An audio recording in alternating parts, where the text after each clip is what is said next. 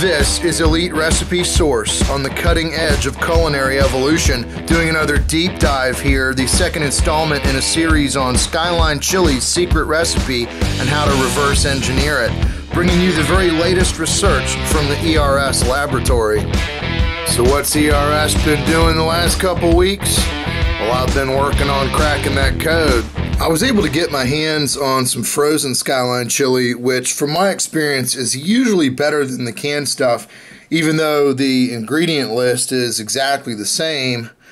So I've been doing some taste comparisons between my homemade batches and the frozen Skyline, and they're extremely close. I'm partial to mine, and I think mine tastes more like the restaurant stuff.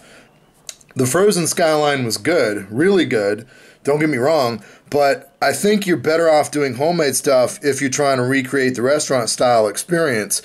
Compared with my batch, the frozen Skyline had more of a red peppery taste, almost like Old Bay seasoning, which is not something I remember from the restaurant experience. Maybe something to do with the garlic and the paprika holding on to more of their flavor than the allspice and the cinnamon over long periods of time being stored frozen. Now, the store that my frozen Skyline came from is about 400 miles from Cincinnati, Ohio, where the one single factory making Skyline chili is located. So for now, let's get on to the hands-on work of using this batch of frozen Skyline to see what we can learn in formulating copycat recipes. Now, the first thing I want to show you is these black specks here. This stuff has got to be allspice. The only things that have black specks like this, so far as spices that I know of, are black pepper and allspice. Cloves, when ground, will be more of a brown color when mixed into a liquid, and black pepper is going to have very few, relatively few black specks, and most of the grinds are actually going to be a white or off-white color because it's only the skin on the outside of the black peppercorn that's actually black. The rest of the inside is going to be the white or off-white color.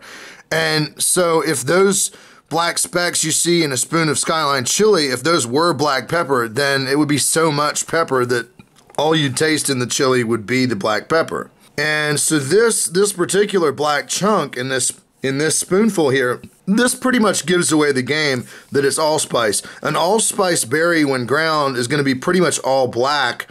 So it's got to be allspice you're seeing in the real deal Skyline. If I'm missing something here, if there's some obscure, some exotic spice that looks like this when it's ground and mixed up into and put into a liquid, let me know in the comments, but I'm 99% sure that this stuff is allspice. The second major clue we can get from looking at a batch of Skyline, where I'm going with the title of this video, this is, I believe, another secret ingredient hiding in plain sight, is this stuff right here. And I'm removing it right here with some chopsticks. I rinsed it off and put it on a plate and got some footage of it here. It looks like some kind of vein or like a membrane of some kind of membrane kind of material.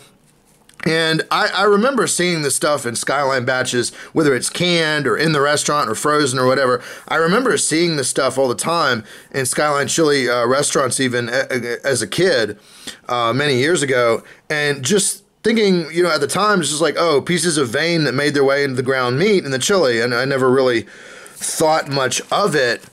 But since I began this mission to recreate Skyline chili using the ingredient list and using all of the available information, it occurred to me that regular ground meat just doesn't have this veiny kind of stuff going on. So what is going on here?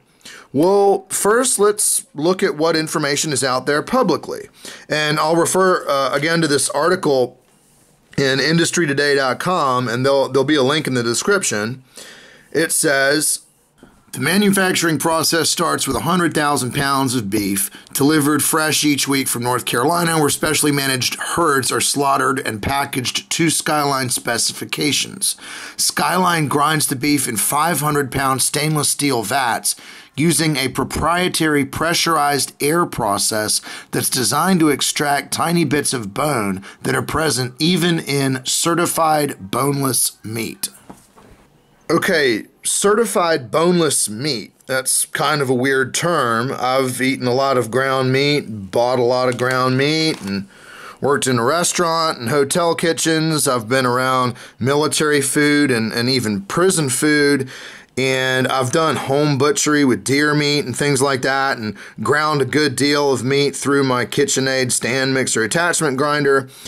And I have never encountered bone in ground meat from large mammals, even deer that have had a lot of shot damage and bones broken into the meat from bullets or buckshot. And I mean, you just cut around that stuff and move on, and it's not too hard to keep that stuff out of your ground meat. Birds and birdshot, that's a little different. But anyway, with Skyline, we're talking cows that are killed and butchered professionally in a factory environment. There's no reason to have bone in there in the first place, and so there's this proprietary pressurized air process and certified ground meat stuff, and it sounds a little bit out of place. Why the need for a proprietary special process with air pressure? This is really weird right here. So anyway, let me go on a little bit in this article here. It next says that when the grinding is complete, automated hoists dump the contents of the vats into 3,000-pound steam-jacketed kettles where the 4-hour cooking process begins, according to a family recipe that's been used for decades. This kind of suggests that the family recipe begins after the meat is ground.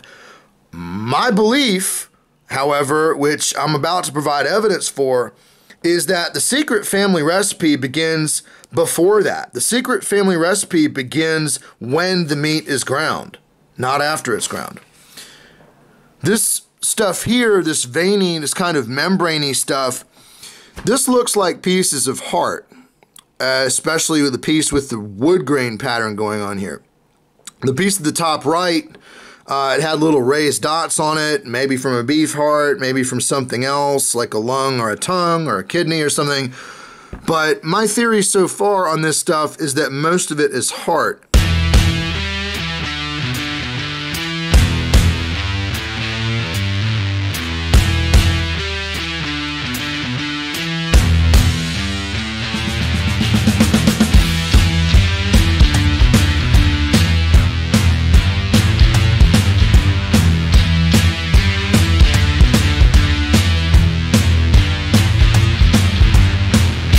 And the bottom line, there is a good deal of some organ meat, some offcuts going on in Skyline.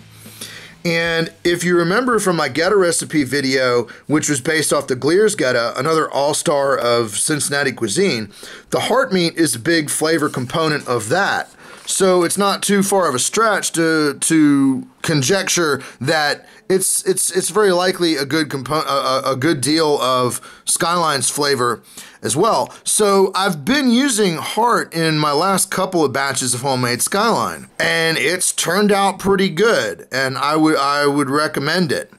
And the price of a beef heart is really cheap at what I got here, which is $1.58 a pound. Even if you're only buying a little bit of it, just a couple pounds or less of it. And so it is a tough cut of meat, even if you cut out a lot of the silver skin and stuff like that. There are some cooking videos out there that will say you can clean and cut a heart the way you do a steak, and you can eat it like a steak, but that has just not been my experience. A $2 steak is going to be tough any way you slice it. The best uses for heart, which is still a very economical and underappreciated cut, are going to be in recipes that call for ground heart to be cooked low and slow, like Geta and like Skyline. So, like I said, I did a couple of batches with the heart. One batch, the meat was about half heart and half regular ground beef. The other batch had only about 10 to 20% of the beef of the meat being heart. So, from my experience, what I would recommend would be to have about 1/3 of your beef, of your meat in your Skyline recipe be from the heart. So the footage you're seeing here is from a scaled up recipe, doing about 6 pounds of meat, about 1 of which was beef heart, and the rest was a mix of deer meat and really, really fatty ground pork. going for a simulation of ground meat ground beef, as I didn't have any ground beef. It was a little on the lean side, and it's always going to be better with ground beef than with the deer meat and pork substitute, but the little bit of beef heart in there, plus the yeast, still added enough of a beefy flavor to where I would still put this batch up against the canned or frozen stuff any day. And you too can make a homemade Skyline copycat that'll rival the real thing. Just make sure you also watch the first video in this series and take notes. This is the source, Elite Recipe Source, and if you haven't done so already, hit subscribe so you can keep up with the latest innovations coming out of the ERS lab.